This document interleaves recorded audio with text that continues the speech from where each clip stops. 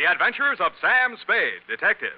Brought to you by Wild Root Cream Oil Hair Tonic, the non-alcoholic hair tonic that contains lanolin. Wild Root Cream Oil. Again and again, the choice of men and women and children, too.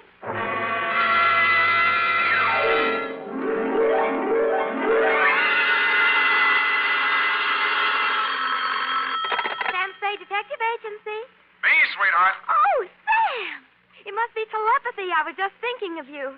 You know, sometimes I think I can tell what you're thinking. That's an invasion of my privacy. Oh, when two people are as close as you and I think that often you can almost read one another's minds. Well, you may be right. I can see what you're doing all the way from here. What? Put those paper clips back where you found them. Oh, certainly, Sam. Own up, Eff. You purloined pencils, absconded with erasers, pilfered stationery, filched stamps for your personal use. I only write to Mother when there's nothing else to do around the office. Besides making unit phone calls and charging them to me, you've tapped the petty cash drawer for lunch money. Sam! And you've been filling your pen with company ink. I didn't think you'd mind, Sam. I'll pay it all back. But I have a big heart and boundless compassion. Stay where you are, sweetheart. I'll be down on my unlimited generosity with your back salary. Really, Sam? And 2 tickets for us to go to the fights tonight, and dinner. And last, but by no means least, my stirring and vivid report on the Prodigal Daughter caper.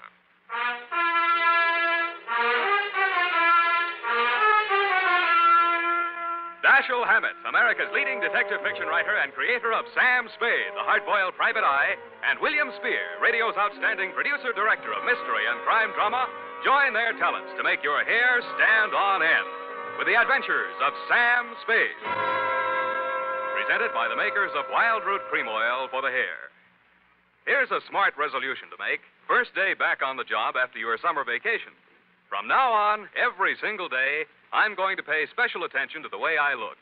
I'm going to use Wild Root Cream Oil Hair Tonic. Yes, folks, smart's the word for that resolution.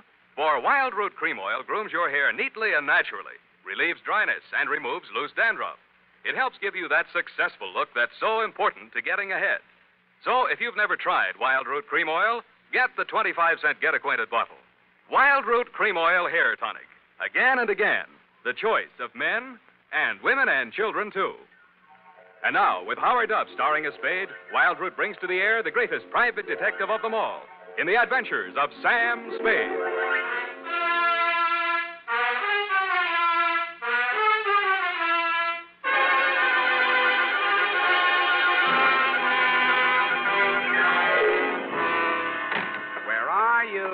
That I need you. Effie! Yes, Sam. Oh, hi, Sam. Hiya, Sam. Come on. Bring your book. Got a pencil? We gotta hurry if we're gonna make the fight, you know. Oh, I've got one of the new retractor kind of pencils. Well, get the lead out. Are you really going off the post, Sam? It's Mam McShelly versus Cluck-Faced Duffy in the main event. Ready? McDuffie. Sounds like an MP. McShelly. What? Aim and fire, Sam. PBX. F, you've been out with somebody else. A military man. Well, how did you ever know? Date, August 28-1949. I don't know whether we'll go out or not. You're clairvoyant. To Dr. Albert Kensington from Samuel Spade. I only had a coke with him, Sam. He was on Furlough, and we... And license number 137596. Subject? And he was from Elkhart, Indiana. And I used to live in Pleasant Lake, and... Down! We had so much to... Down, Effie. Subject, Helen Scully of the Prodigal Daughter. A coke yet. Dear Doctor, everyone in San Francisco knows the castle-type hill house that Caspar Scully lived in, even if they didn't know him. When I got there was an all-black 49 convertible in the driveway, and slightly smaller, same color, a Russian wolfhound wearing a spiked collar and expression to match. He broke his chain when he saw me and ran in the back of the house. That should have told me something, but I plunged the doorbell and was admitted by a butler named Stanley, who left me standing in a draft in the library looking at a cold television set. I pulled up my coat collar, took a plant in front of the fireplace, and lit a cigarette. Pretty soon, things started. A blonde girl in a yellow suit was having a one-sided argument with a gray-haired man in a gray suit. Nobody paid any attention to me. That stuff about how you forbid it and it can't go on. Well, let me tell you, it can go on just as long as I want it to. And there's nothing you can do about it, so don't, whatever you do, try to interfere. Oh, stop it. That hurt look again. I've seen it too often, and I'm sick of it. Do you hear me? I'm sick of it.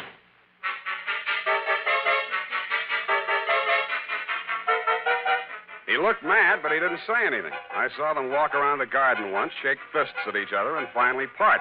He disappeared up a narrow stairway, and she came storming back through the library.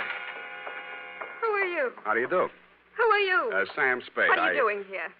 Waiting to talk to Mr. Scully. Well, I just talked to him, and he isn't very nice. Let me tell you that. Yes, He's but a nasty, stubborn, bull-headed old man, and you won't like him. Yes, but Nobody likes him.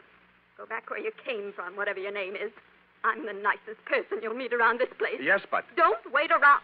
Oh, goodbye. But I did wait around, Dr. Kensington, and I did talk to Mr. Scully when you came in the room with him, only Mr. Scully did not talk to me. He glared at me through black, smoldering eyes, sniffed the air, frowned at my cigarette. I frowned back. Mr. Spade, I'm Dr. Kensington. I wrote you the letter. This is Mr. Scully. Oh, please, this cigarette. Mr. Scully suffered a severe accident many years ago that affected his throat and his respiratory tract. He smoked. Oh, of course, I understand, Doctor. Sorry, Mr. Scully, Yes, thank you, Spade. This is not generally known, but the unfortunate accident in the chemical plant also robbed Mr. Scully of his vocal power. I see. Yes, the modern doctor, the physician of today, is a far cry from the general practitioner of yesteryear. Today, we must know the mind, the psychological quirks, well, he must follow through completely on a case. Mm-hmm. He is sometimes, as I am today, a confidant, an executive officer for his patient. He is a friend, to say the least, eh? Oh, yes, to say the least. Eh? Oh, of course, Mr. Scully, to the point, of course. Sit down, Spade. Oh, thanks. Now then, Mr. Scully, as you well know, and the world knows, has made several fortunes in his lifetime. And he didn't accomplish this by allowing people to run roughshod over him. But, Mr. Scully, I'm just backgrounding Mr. Spade. Please be patient. Mr. Scully intends leaving his daughter Helen his entire fortune. A great deal of money, to say the least. Say the least. But Helen doesn't care about the money. She's foolish, young, headstrong, and impetuous. Huh? I heard her arguing with Mr. Scully a bit. Now, Mr. Scully. We'll straighten all this out. Mr. Spade will help us. Well, then, Spade, you have half the problem right there. She is a headstrong, impetuous girl. And lately she's done several things to displease her father. Right, Mr. Scully? You see, Mr. Spade. Well, I gathered that much, but what kind of thing? Helen's been singing in a cheap nightclub called the Blue Goose. What? Oh, it's very embarrassing. Low class, eh? Yes. There's a man named Torpy. He owns the club. A man named Chick Torpy? Ah, you know of him? I've heard of him. Contrary to all her father's wishes, Helen insists on seeing this man Torpy. Mm-hmm. How old is she? Well, that's beside the point, Mr. Spade. But a sordid affair now might rob her of a future of wealth and security. Mr. Scully's at the point of exasperation. He might well change his will over this matter. Correct, Mr. Scully? At best, this is an embarrassing situation, and most indiscreet of Helen to have brought it about. So, I'm supposed to go talk to Chick Torpy, is that it? In a word, yes. Mm-hmm. Well, you sound rather reluctant, Mr. Spade.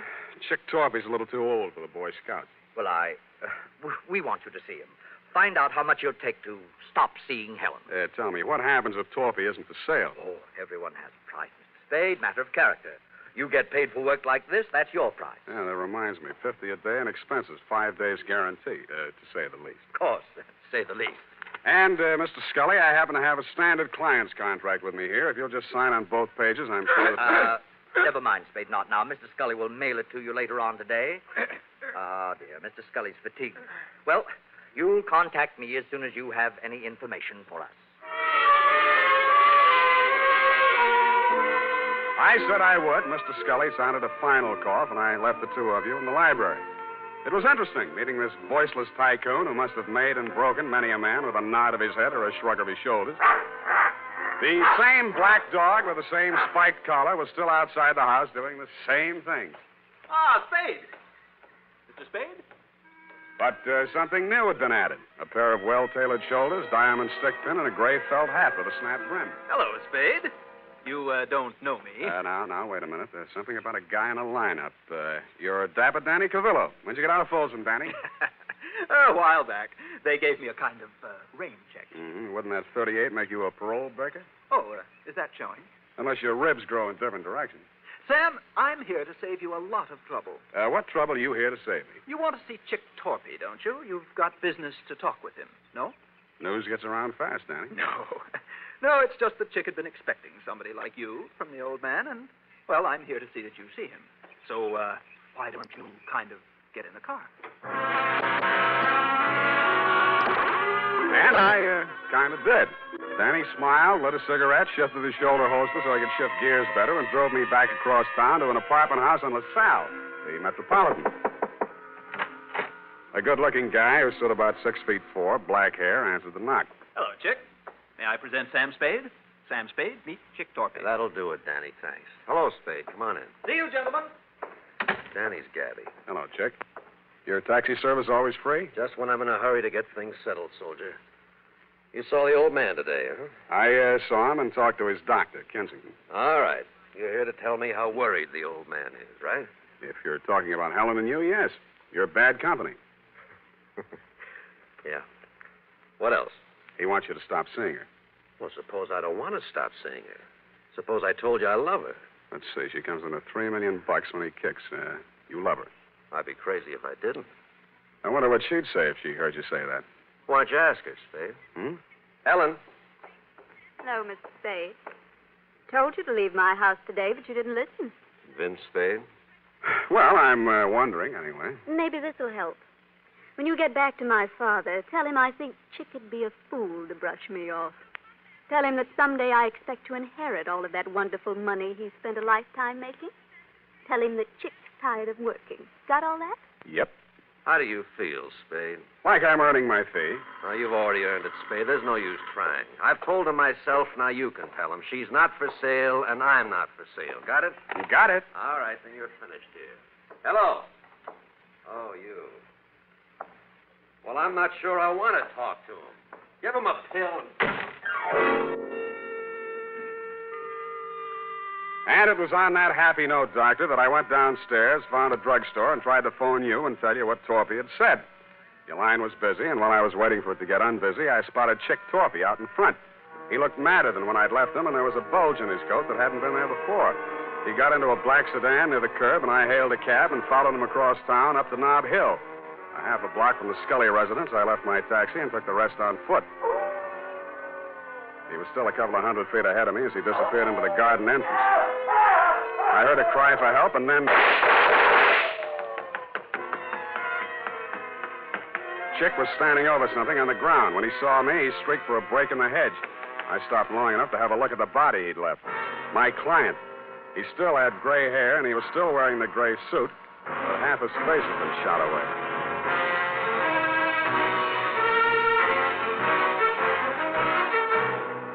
The makers of Wild Root Cream Oil are presenting the weekly Sunday adventure of Dashiell Hammett's famous private detective, Sam Spade.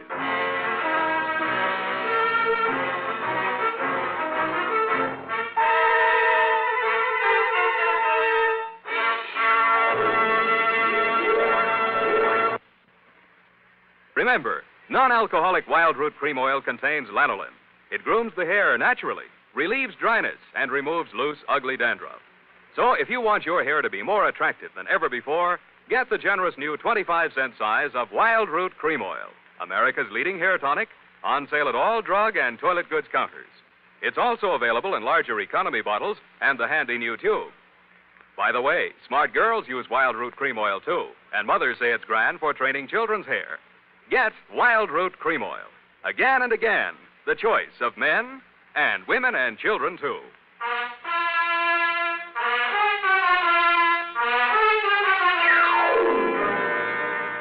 And now, back to the Prodigal Daughter caper. Tonight's adventure with Sam Spade.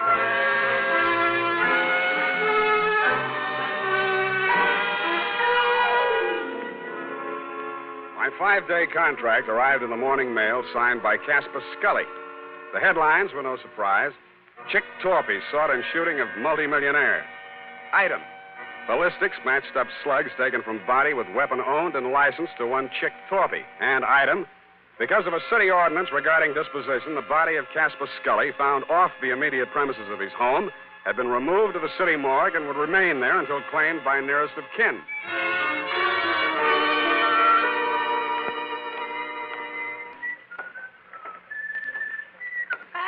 Hey, Sammy, my boy. It's good to look on you. Hello, Maxie. What brings you, Sam? Scully stood. Oh, yeah. Checked him back in. Autopsy. Were you in with this, Sam? Do you know Scully? Just met him yesterday. Like I say to you before, you do collect queer ones, eh, Sam? Oh, such a mess. Woo-hoo, such a mess. Yeah, I know. I found him. They tell me he has to be claimed. City ordinance, Sam. Nearest of kin. That would be his daughter, Helen. She called or anything? No, not yet. But to get back to him, a real queer one. Maybe the tops this season. How so? Barbarianism, Sam. That's what it is. The world is moving backwards. You can get deader than dead. Huh? You'd think the slugs in his chest would be enough, but no. 4 also in the head, too. Kill him twice. Say it again, Maxie. You mean that... Twice, Sammy. In the chest, maybe 20 to 30 hours ago. In the head, maybe 12 hours later. You see what I mean? I saw what he meant. I didn't like what I saw, but things did begin to make some sense. From the morgue, I phoned the Chronicle office, confirmed that Scully did suffer from a throat ailment, was publicity shy, was never interviewed or photographed for that reason. I asked them if they had a specimen of his handwriting by any chance, and they did. I had it sent to me by special messenger, and the signature, compared to the one on my 5-day contract with Mr. Scully, made interesting reading. But what was even more interesting was a DOA Maxie was ushering in. As I was saying, Sam, it's awful the way these homicides are turning up nowadays. In gray suits, it's fashionable now. Hey. What's the matter, Sam? You know him? Yeah, I know him. What's it say? The toe tag says unidentified, accidental drowning. Found off Pier 14, time 8:15 this a.m. Accidental drowning. You don't think so? Why do you think he's dead? I think he's dead because he didn't cough when the doctor asked him to. I left Maxie to his newest customer and looked up the police officer who had found the unidentified man. All they had on him was New York clothing labels and a silver identification bracelet with name Julio engraved on it between 2 small indentations of the comedy tragedy drama masks. It wasn't much, but it took me to a theater on Post Street featuring a special company of Spanish actors on tour. I am the manager of the company. What is it, please? I'm sorry to trouble you. I'm trying to locate a certain man. I have good reason to believe he's with your company. We are a small group. His name, please? One name might be Julio. Ah, Julio de Vaca. He's... Gray-haired, medium build? You are from the police? No. If you are looking for Julio de Vaca, why are you not from the police? 2 days ago, Julio, who does not speak any English, is asked of all things to appear on the television program. Mm-hmm. Here is his line. I am proud. But yesterday morning, a man on the telephone, they speak, and Julio goes out with no word. I, too, am looking for him. He missed his performance the afternoon. I see. He drinks too much sometimes, I know, and he missed the evening. Where he is, this I do not know. But if you find him... I have found him. You have found? Does he have a wife? I am the Senora de Vaca. What is it, senor? What has happened to my husband? You'd better get your coat, Mrs. Sederbacher.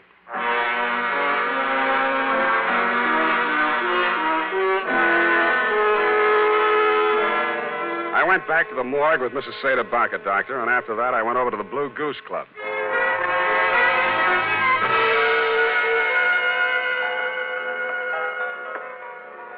How are you, Spade? Tired, Danny boy, tired. Well, come on in and relax. Nice place. You run it for Chick? When he's away. Seen Chick lately? 2 sets of cops, 3 reporters have been here asking the same question already this morning. What are you trying to prove? Chick's in trouble. You're his partner. Uh-huh. Now, he got himself into this one, Spade. Look, we make a nice dollar running this place. It's legitimate. And no cop's going to raid us or close us up. Chick started fooling around with that Scully woman. And I told him just once. It's dynamite, I said. You know how the old man is. Let bygones be bygones. But Chick didn't listen. And... Tell me about the bygones that should be bygones and why Chick should know how the old man is. Well, Scully sent him up 5 years ago. Didn't you know? No, I didn't. Oh, Chick owned some property south of Brazito, and Scully wanted it for oil drilling or something. Chick asked too much, and Scully figured a way to get it from him in court. Had it condemned or something. Mm-hmm. Well, Chick got kind of sore. He met the old man on the street one day, and, well, they convicted Chick of attempted murder. 2.5 years. And Chick looked up Scully's daughter when he got out of prison and started making love to her to get even. Why, yes, Spade, that's just the way it started. Only Chick was the sucker after all. He really went for the creature. He married her 3 weeks ago in Reno, the poor sap. Anybody else know about that part of it? Only me. I was best man. By the way, Danny, did you rap Julio Cedebaca over the head last night and toss him in the bay? Who's Julio, whatever his name is? An actor who happened to look something like Old Man Scully. Enough like him to keep his mouth closed when I was there, but who might want to open it later. I don't know what you're talking about, Spade. Didn't think you would. But I don't like it. Yeah, boss. Timmy? Joe? Yeah. Throw this bum out. I'm sick of looking at him. Get out.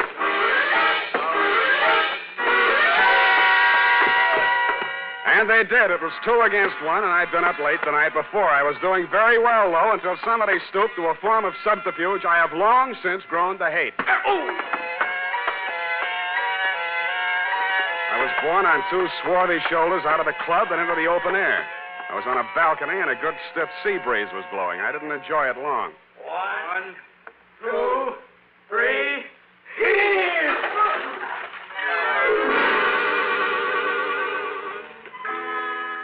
The water was cold but refreshing, and I managed to swim the 5 feet to shore. And that was my limit. I hung onto a slippery piling which supported the Blue Goose above me and partially hid the antechamber in front of me. It had been a wine cellar once and a loading dock, I suspected, during Prohibition. This time it was a hideout. Keep your hands up, Spade. Close the door. Chick, please. Keep out of this, Helen. You're crazy, Torpy. You got this all wrong. Mr. Spade, right. There's probably a $5,000 reward out for me right now. They want me dead or alive, and you're here to tell me how wrong I am.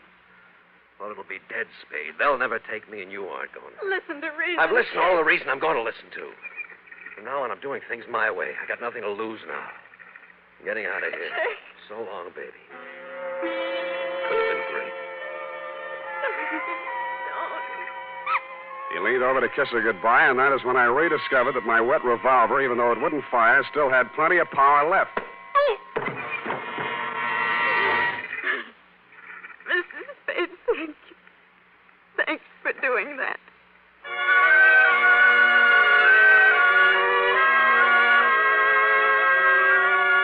As you know, Doctor, I turned Chick Torpy over to the police along with Danny Cavillo and took Helen Scully home. She ran upstairs with many tears, and I met you in the library. You seemed relieved when you heard that Torpy had been apprehended. However, I had some other questions to ask. You answered. All right, Spade, all right. I suppose it'll all come out anyway. 2 nights ago, Chick Torpy came to the house to have it out with Mr. Scully. He told him about their marriage. There was an argument. I was the only one in the house. I heard shots, ran in the room, and found Mr. Scully dead. The marriage certificate was in his hand. I knew this would involve Helen, and so I did what I did. Oh, it was a nightmare. I hid the body, hoping to find a way, perhaps a death certificate on accidental shooting or something. In other words, you were helping Torpy get away with murder. Yes, but I was thinking only of Helen. Her father did love her. But you'd already sent a letter to me. You knew I'd be here the next morning. You'd seen an actor on a television program. He resembled Scully. You hired him for a job. You told Helen that Chick had killed her father and told her what kind of acting she had to do. Oh, it was crude, perhaps, but I didn't want you to become suspicious when a death report did show up. I intended to hire you and fire you. Only it didn't work out. I followed Torpy here and found the body. Oh, I've been such a fool, Spade. Helping a man get away with murder, I want to confess it all. I suppose this will make me an accessory to murder. Not exactly. You mean there's a way out? There's a way out, and you were going to take it. What? I was over to your apartment before I came here. You're all moved out. The doorman tells me your luggage has been at the station all morning. What'd you do? Came here to rifle the safe? No, see, here, Spade. Stop it. You were waiting around to see if they took Torpy dead or alive. Dead, he couldn't talk, and you'd be okay. Alive, you're ready to blow town. You bumped Scully. No. Get back there. Then you did your best to hang it on a Chick. Helen thought he really did it and played along with you. You're not an accessory to murder. You're a murderer on a double count. That actor was knocked on the head before he drowned. Oh, just a minute, Spade. This can be fixed if you... Shut up!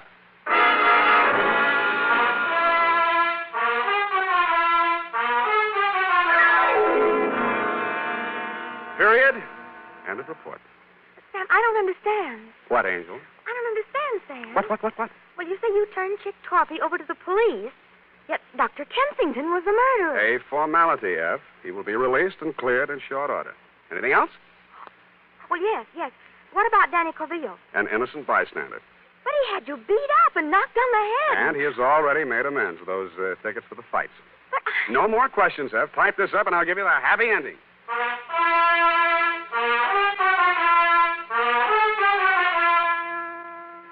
And now, listen to this. School days will soon be here, mothers. To make sure Junior's hair is always neat and well-groomed, get after those cowlicks and stray strands with Wild Root Cream Oil, the famous hair tonic that grooms the hair neatly and naturally, relieves dryness, and removes loose, ugly dandruff.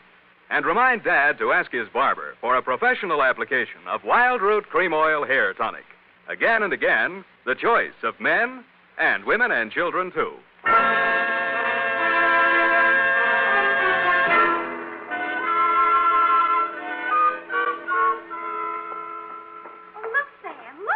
What is it? Look, Sam, look. What is it? Look, Sam, look. All right, I shall rephrase the question. What?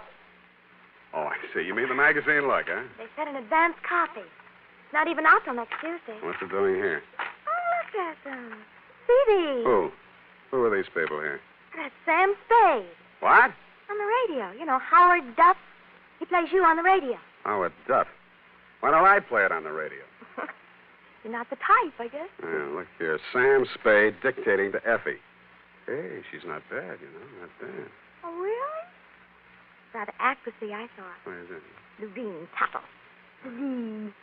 The name is so actressy. As Bill Spier, Spade producer, gives final instructions. Look at him. He has 9 o'clock shadow. Well, come on. Let's get out of here. Go to the fights. Oh, Sam. Then I can't say it. Say what?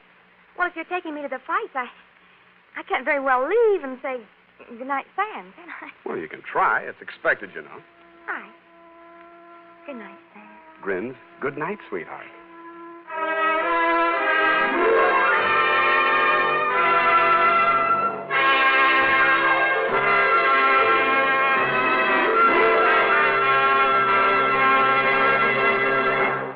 The Adventures of Sam Spade, Dashiell Hammett's famous private detective, are produced and directed by William Spier.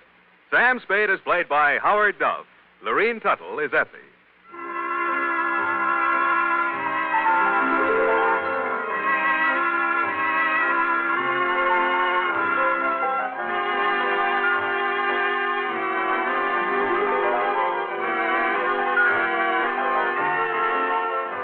Tonight's adventure with Sam Spade was written for radio by E. Jack Newman.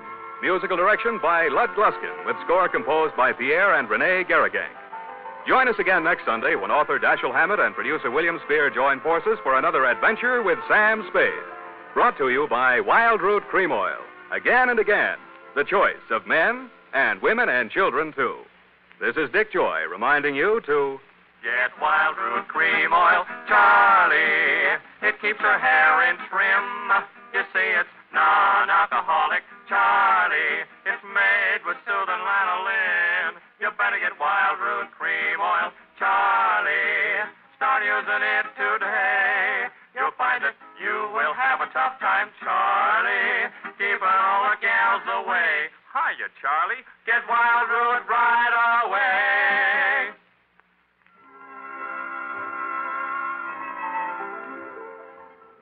This is CBS, the Columbia Broadcasting System.